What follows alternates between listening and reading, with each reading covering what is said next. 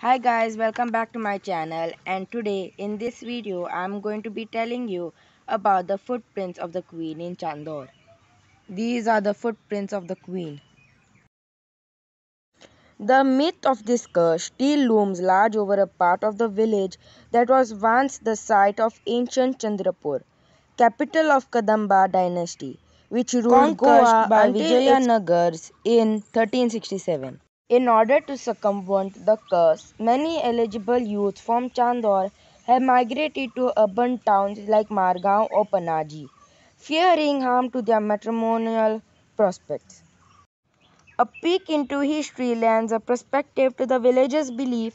History has it that on the midnight of October 16, 1345, Nawab Jamaluddin of Hunawar mounted a two-pronged attack simultaneously on Goapuri, present-day Goavela, and Chandrapur, present-day Chandor, in which the newly crowned young king Sri Siriyaveda, was slain, and along with him all the male members of the Kadamba family were killed.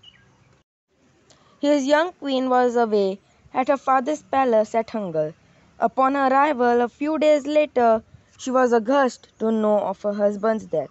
Prior to her arrival, all the females of the royal court had ground their jewelry, tossed the powder in the river before jumping in, killing themselves, suspecting treachery.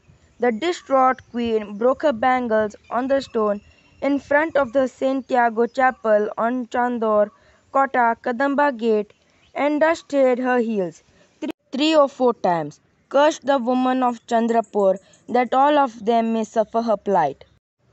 The curse was every woman in the village would become a widow. The stone with her footprints is still preserved.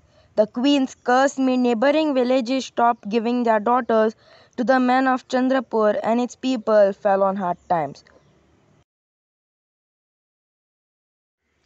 So thank you for watching my video, and please do support, share and subscribe, and please press the notification bell for you all to get notified for my upcoming videos. Thank you.